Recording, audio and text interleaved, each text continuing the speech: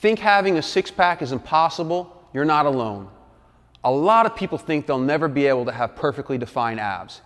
Here's why those people are wrong. A lean muscle is simply one with less fat covering it.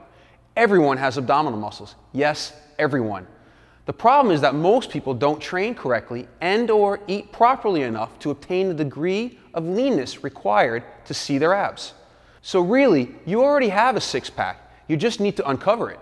And the key to doing that is the right combination of nutritional intake, strength training, and interval training, with nutrition being the most important factor.